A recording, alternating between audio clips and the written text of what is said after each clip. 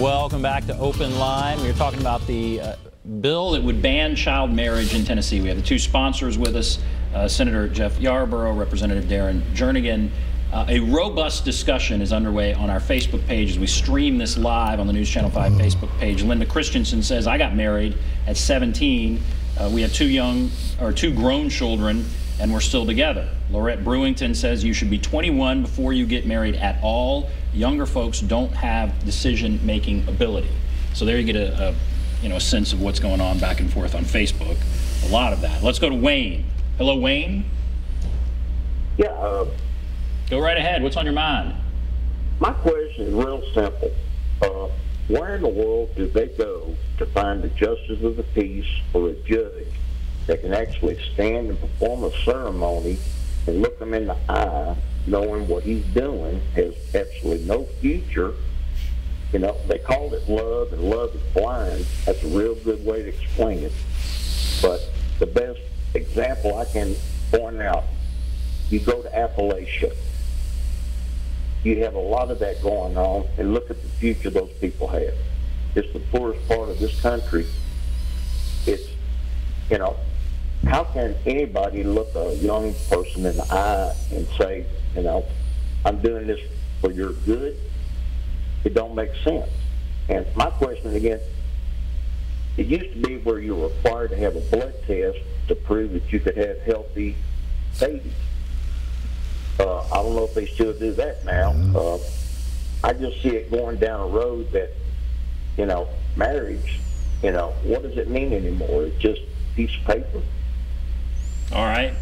Thank you. So he thinks this devalues marriage overall and questions what kind of judge would sign off on this, which is what's required now, right? A judge in certain cases would sign off. I mean, so this is an important point. Right now, if you bring a 16-year-old in to marry a 45-year-old with the parents' consent, the county clerk is required to issue a license. That's what the state law requires.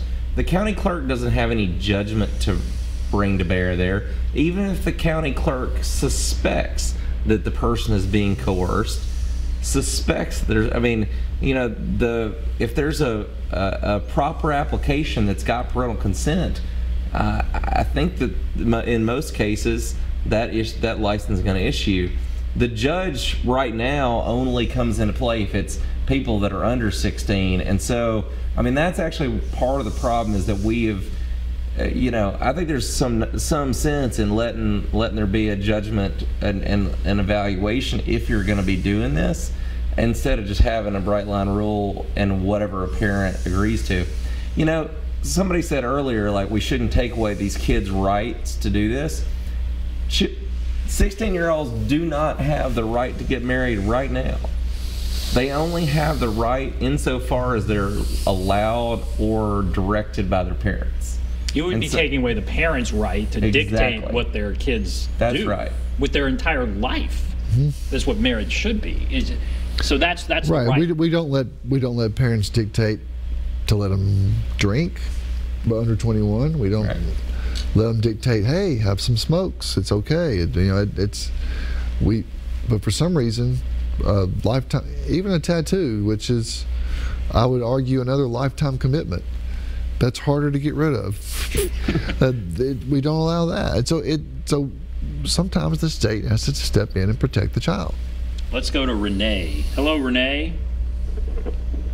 Are you there, Renee? I am. Hi, go right ahead. I think that 21 should be the number for all of these things, marriage especially, buying alcohol, tobacco, buying guns, voting. I think all of those important things, even serving in the military and the police, I think you should be 21, and I do believe that you should have some sort of evaluation, not just go to the courthouse and get a marriage license. You take tests for graduating high school. You take tests for this and tests for that, and I think there should be some sort of a course that should be taken. I've been married almost 30 years.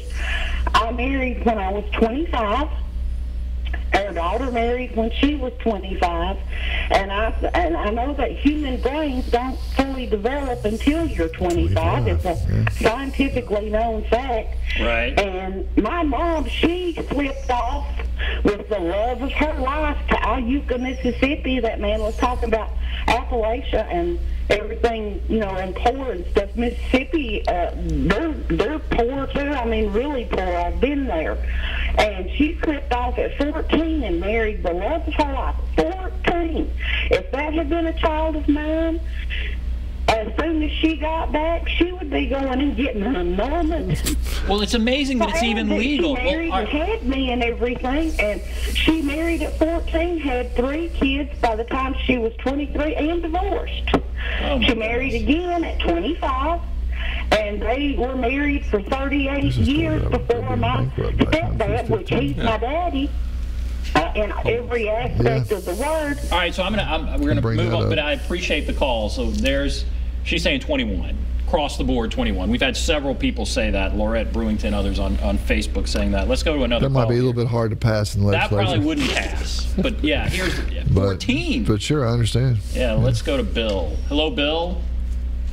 I just caught the tail end of this show, but I did see the write-up in the paper last week.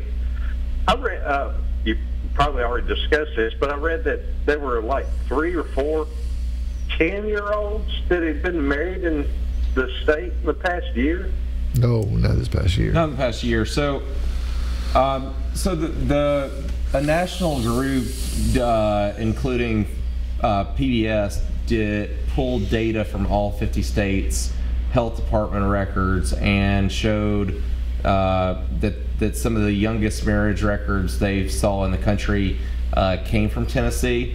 We're still trying to look and work with the Department of Health to figure out what some of those exceptions are, but there's no question that this law has been used to allow people to get married when they're under 16, when they're under 15, when they're under 14, and frankly been used to marry not just like a 14-year-old to a 17-year-old, but a 14-year-old to a 37-year-old. And that's where that's the kind of situation that should make everybody embarrassed that it's happening in our state, embarrassed that it's legal to happen in our state, and that's when I think we have to take action. All right, we're going to take a break. We'll come back. We'll wrap everything up, kind of see where this stands for tomorrow, because there's going to be some debate on this tomorrow. We'll take a break. We'll be back right after this.